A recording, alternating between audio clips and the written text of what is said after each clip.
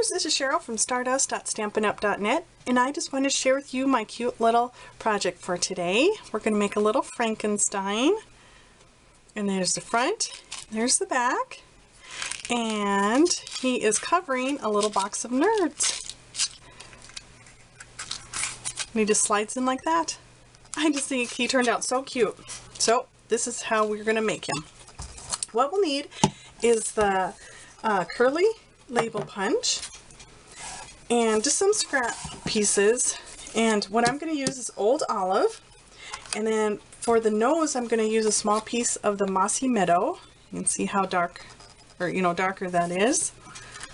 So we'll go ahead and punch out, let's see, 2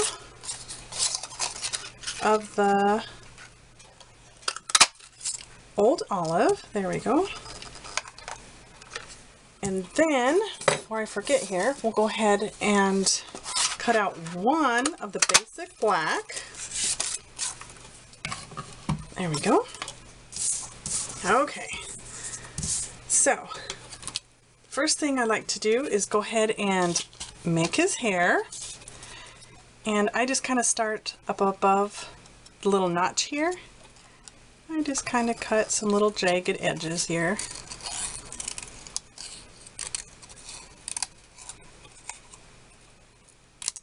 There we go. And we'll save this because this will actually be the back of his head. So I'll just use a little bit of Tombow glue here. And you can use snail if you like. I just happen to find that I like using the Tombow on this project. Or even glue dots would work if you don't like messing with the glue.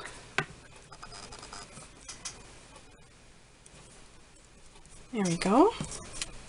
Oops, I see this one moved a little bit. That's okay. Okay. Now I will go ahead and make his eyes, and I just use just the regular old paper punch. Whoops, there we go. Get him out there.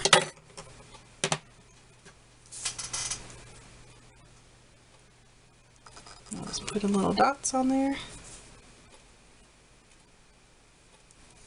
There's one. And get a hold of it there.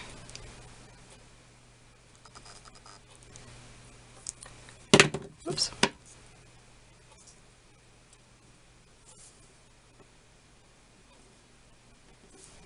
There we go. Okay, and then taking my black Stampin' Rate marker, I will just go ahead and color a little bit of the black in here.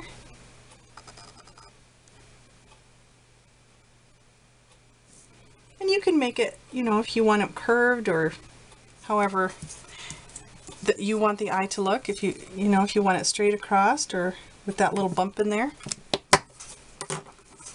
And then we will take just a dot of the mossy meadow. Well, if it'll come out.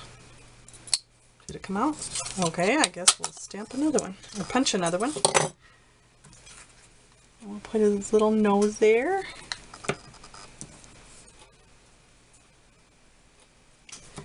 And then I just go ahead and take my Stampin' Rite marker and use the fine tip. Just make a little face. Kind of wiggly smile. A little crooked. And there you have it. There's the front and there's the back. Okay, now for the Nerds candy, what I like to do is just take a piece of, well, this is a piece of crumb cake, and I cut it down to 4 1/4 by 1 5/8, and I tried to figure out the measurements, to score this, but for me, it was the easiest thing to do is just simply just wrap it around the box. There we go. And then if you want, after you wrap it off, go ahead and, just crease your fold marks.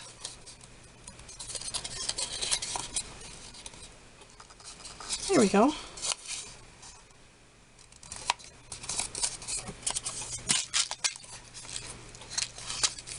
There. Now for this one, I like to use the fast fuse. And we'll just stick it on. There's basically two little, you know, flaps here, and I like to stick it on the one that's a little bit smaller. See how this one's, you know, doesn't go all the way to the edge, but this one will, so I like to go ahead and put it on this one. Whoops. There we go.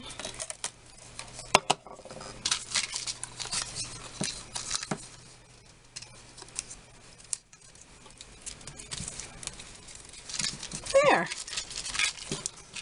So that way our little box, you know, has that cute little sleeve on it. Then we'll just go ahead and stick some more Tombow glue on the back of the face, and then on the back just do the same.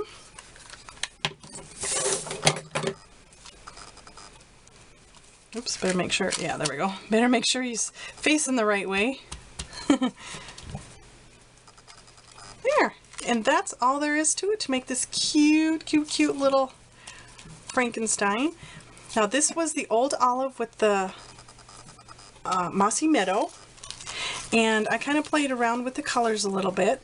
Excuse me, this is the, let's see, this is the mossy meadow with the old olive nose, and then this one is the mossy meadow with the garden green nose. So they, you know, you can tell the different colors and everything, and how they look, and they're just kind of fun. It's a fun little variety to have in a nice big bowl of treats, you know, for your Halloween party. So that's what I have to share today. If you have any questions, let me know. Thanks. Bye.